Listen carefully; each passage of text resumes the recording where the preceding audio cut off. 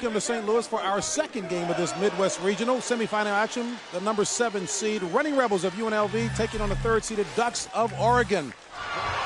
Tajuan in his favorite position, battling underneath. Porter with the 3. Tajuan Porter for the Ducks. And look at the help right there out of this matchup zone. Good look. Moving inside to White. White goes up strong.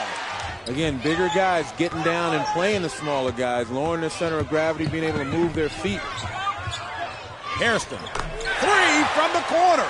His squad executing. Porter again. Porter getting a much-needed rest on the bench. Hairston picks up the slack for his teammate. Rougeau in the game. And the slam by Joel Anthony. Nice dish for the slam. First miss at the free throw line for the Ducks. Oregon and NCAA record. Darger. 3 for UNLV. And that'll do it. Well, UNLV battled back valiantly, but Ernie Kent's Ducks pull away with the victory.